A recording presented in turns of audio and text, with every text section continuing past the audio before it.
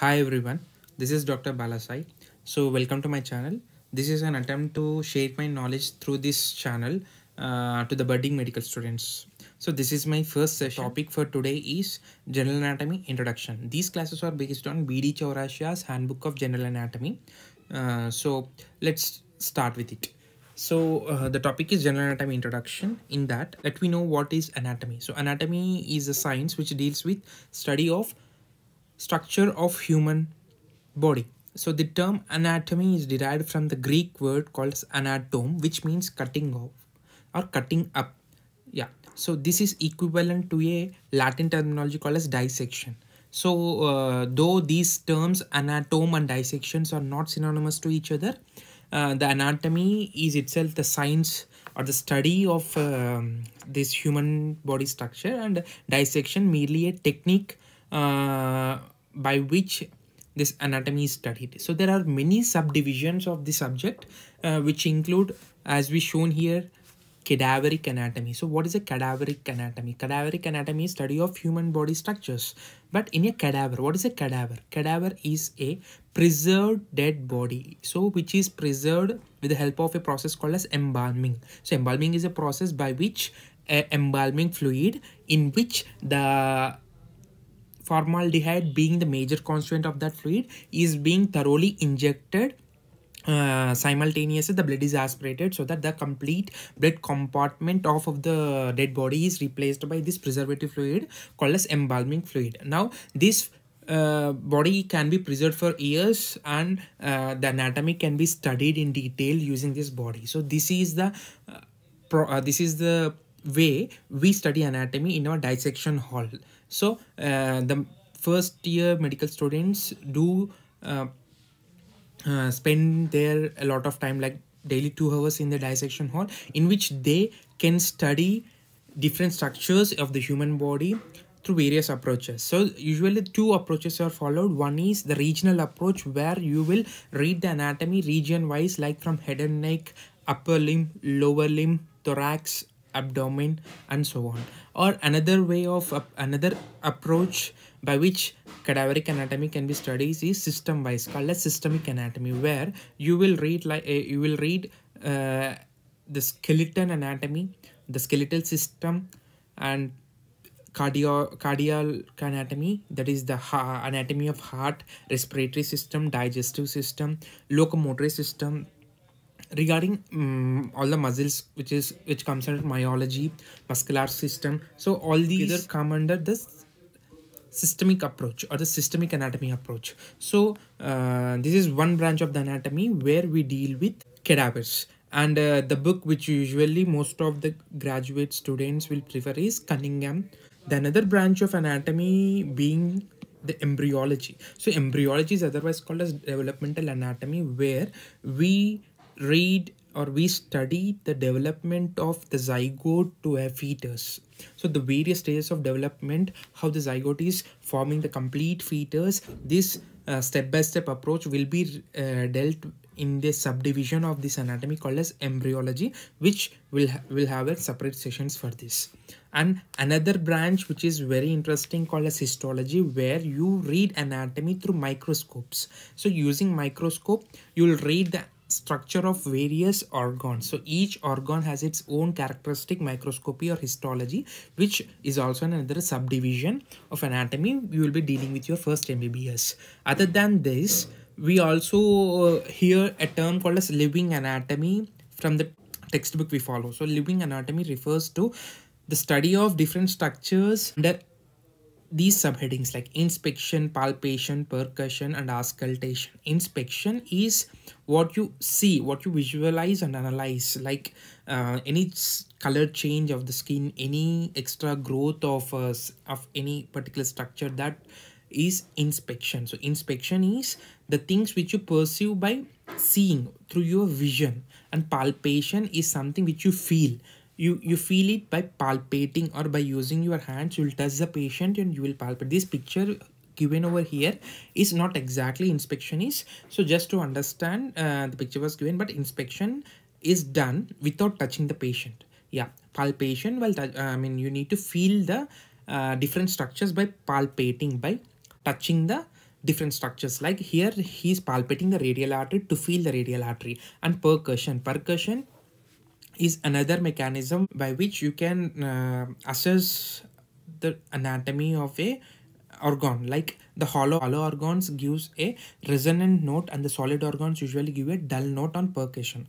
So which you will be dealing in physiology, the general examination part. And auscultation is something which the process of hearing sounds produced by heart, lungs, GIT or various organs, usually done with the use of stethoscope, is called as auscultation. So these are the various methods by which the living anatomy, that is nothing but the examination, general examination or the systemic examination of a subject or the patient, can be done.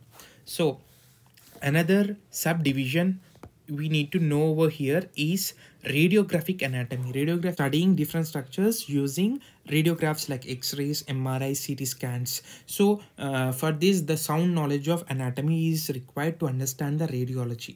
Next one is topographic or surface anatomy. So topographic or surface anatomy is nothing but studying the various structures by knowing its relation towards the outermost covering of the human body, that's the skin.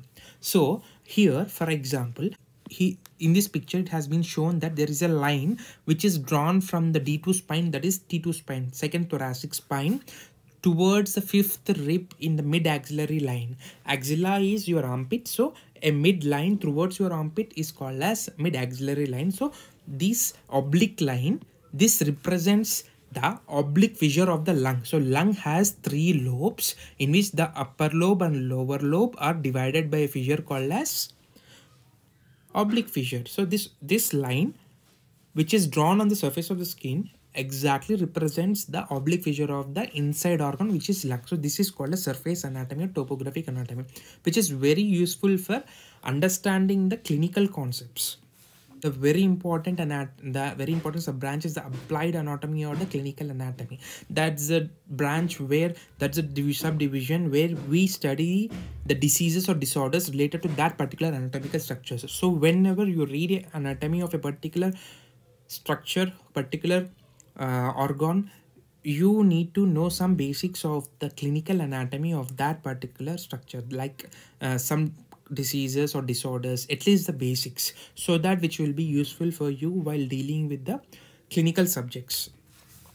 Yeah, so this is about the various branches in the anatomy or the various subdivisions of the anatomy. Next is regarding the positions of the body.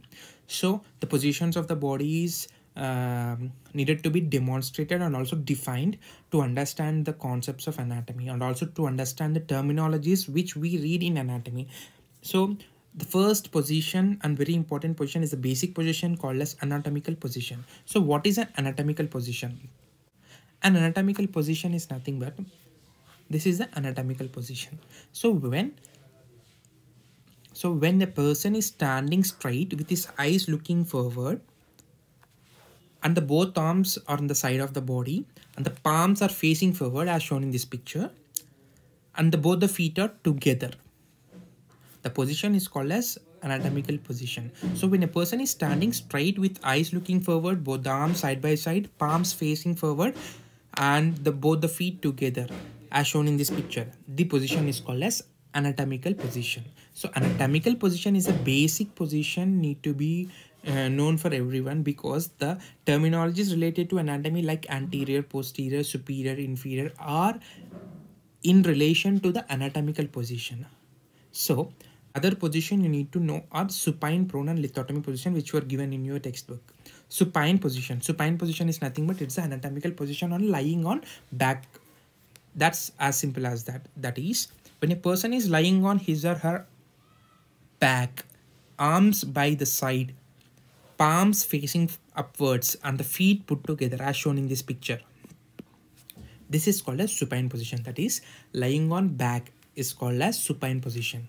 If the same person, if a person lying on his face, the front part of his chest, simply, it's like person lying on his or her face, chest and abdomen is said to be prone position, as simple as that. So when a person is lying on his face, chest and abdomen and both the legs together downwards, it is called as prone position. So what is lithotomy positions? When the person lying on her back, but with her legs up and feet supported in straps. So feet are usually supported in straps over here.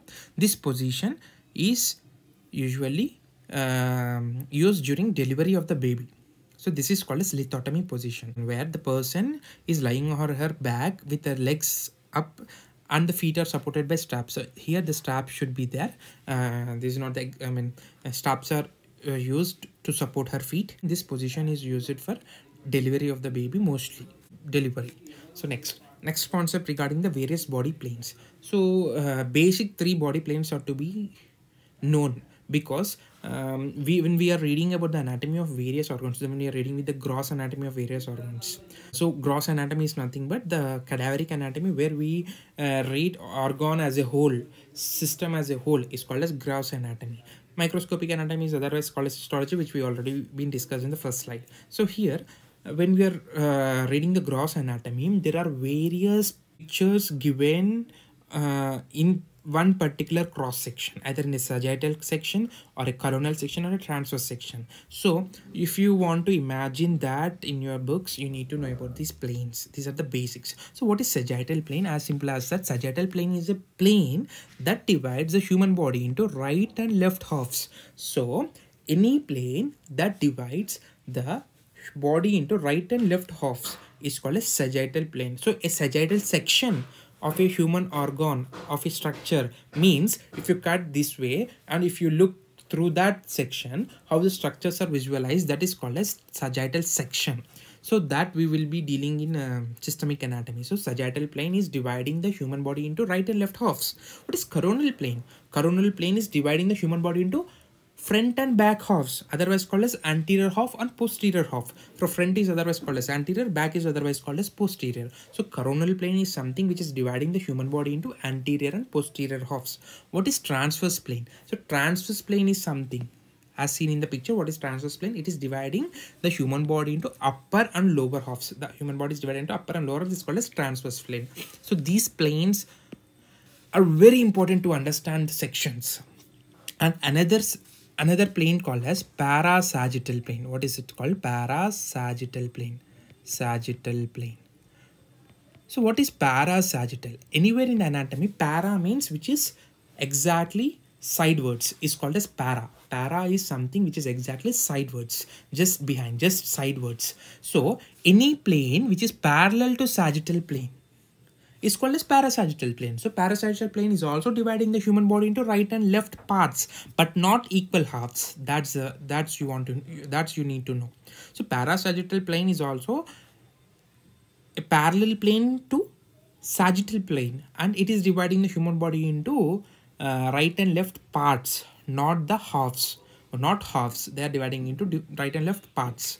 So this is a parasagittal plane. So you need to know about these 4 planes in order to understand the sections in the given section diagrams in different organs of systemic anatomy. So that's all with our first session. Thank you. So and please do like and subscribe for further content.